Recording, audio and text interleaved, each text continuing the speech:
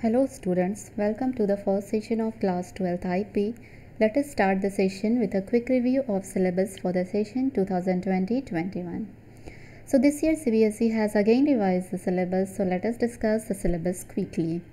In previous syllabus we were having NumPy in class 12th, but this time this topic has been removed.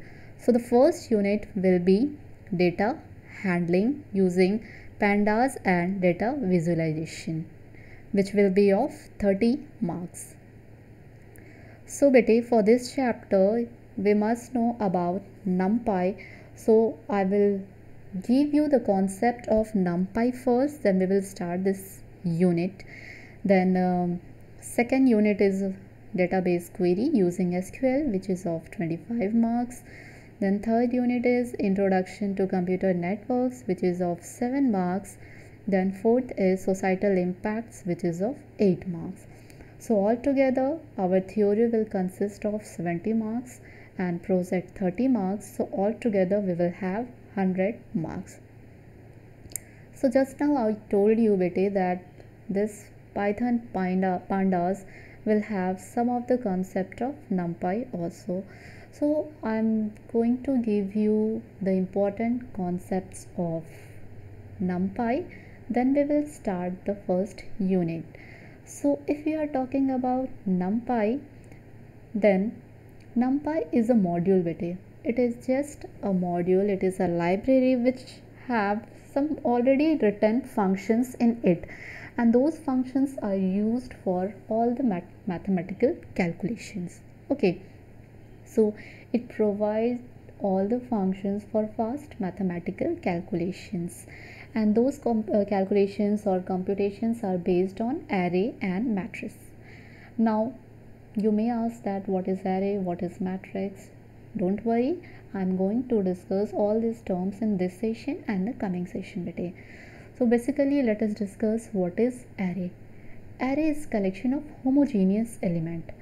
Now when we are talking about homogeneous element, it means bete same type of data, similar data types. Collection of similar data type is array, but it doesn't mean that if you will collect strings, if you will collect characters, and it will become an array. Array is totally numerical based numbers. Okay, so if we are collecting some integers, then yes, it will be an array. If we are collecting some floating point numbers, yes, it will be an array, but in no case we can combine both integers and floating point numbers together. If you are having an array of integer, it means all the elements must be integer type. If you want to create array of floating point numbers, and all the elements must be of floating point types. Okay, so any array consists of two things. First, the elements, all the items which is stored in the array, and the second thing which is important is index, location of an element. Okay, so if you are talking that an array is a collection of element bete, if we want to access a particular element from that collection, then we must know what is the location where it is stored in our array. Okay, because it is not necessary that we want to access whole array always. It may happen that we want to access a particular element of an array. So for that we must know the location of our element. Then the next important thing is an array may be of two types bete. It may be one dimensional, which is also known as vector. It may be of multi-dimensional. In case of multi-dimensional bete, in our syllabus we have to go through only two-dimensional array, and two-dimensional array is known as matrix. Now in the diagram you can clearly see bete, this one is one-dimensional array since it has one dimension. It is two-dimensional array since it has two dimensions. It is three-dimensional array since it has three dimensions. Okay, it has three dimensions. So if you are having more than one dimension, then it is known as multi-dimensional. So these two comes under multi-dimensional array. Okay, but in our syllabus we are going to discuss only two-dimensional array. We are not going to discuss this three-dimensional array. So one dimensional array means single dimension, two dimensional array means two dimensional. Okay, now let us come to the practical portion, that how to create an array. So I told you bete, to create an array, one module is needed, and that module name is NumPy. So NumPy is the module which we are going to use in our code to create an array. So the very first method I am going to tell you is using array method. Okay, in this session we will learn to create a simple one-dimensional array, and this method is using array method. So bete, the first statement should be to import your module. Just now I told you that Jupyter Notebook is having this module already, but to include that module in your Python code, you have to write this first statement, import, then what name of the module, NumPy as np. Now why I have written as np? Because while using the functions of NumPy, we have to write the name of the module also. So instead of writing NumPy again and again, we may use only np, because it may happen that the name of the module may be very large and writing it again and again. So instead of that, we may use an alias name, pet name, nickname, whatever you may call it as. So here I am giving NumPy alias name and alias name as np.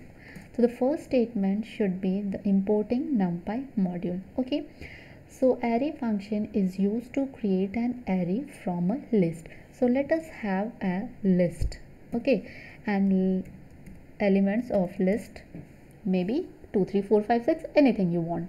Okay, and let us create our array. I'm giving the name as A1. You may give any name to your array, but remember it may follow the naming convention rules, which is already known to you in class 11. So list is having with us, and from this list we are going to create an array. So how to create array bete? The name of the function is array, and this array belongs to NumPy function, and to this NumPy we have given a shortcut name np. So for that you have to use np dot array, within bracket you have to write L1. So let us explain this statement. What does it means bete? The name of the function which is used to create array is array function. Since it belongs to the module NumPy, we have to use name of the module also, and in between there must be dot operator which tells that okay, array function is coming from the module np, and it takes one argument, and that argument is our list. So our array will be created, which will be stored in A1. Let us check what we are getting in our A1 array. Okay, so when we will run this code, we will have our first array. Now see, 2 3 4 5 6, and the list was this one. Let me print the list also bete, so that you can compare these two. Now let me run it again. Okay, now see, the first one is our array and the second one is our list. Can you tell me the basic difference between the array and the list? Yes, you are right, that in array there is no comma separator in between the collection of items, but in case of list all the elements are separated by comma. But apart from this, we are having one main difference also. Okay, and I told you that a one-dimensional array is also known as vector. So array supports vector operation, vectorized operation. Now what does it mean? Let me explain it by using example. Suppose I am writing a plus 2. Now what do you think? What will happen?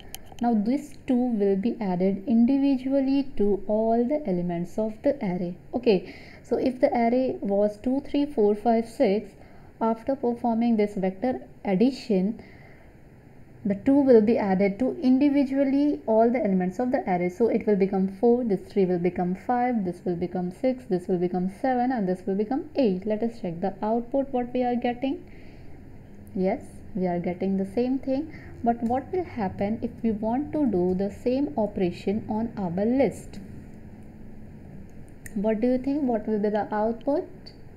Now this time we will have error since list does not support vector operation. So this is another difference, very important difference between list and array.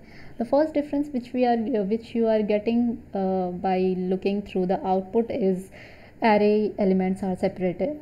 Array elements are not separated by comma and list elements are separated by comma.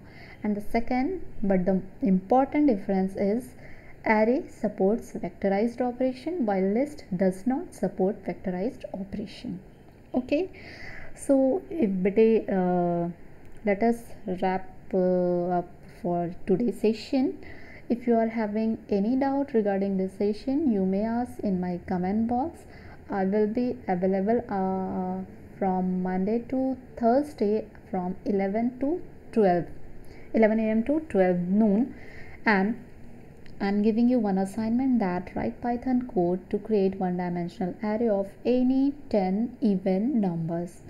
And if possible, you just write all the notes to your classwork notebook and just give me screenshot so that I can know that how many of you are following me. So that's all for today. Thank you for watching me, students. Stay safe, stay home. Bye.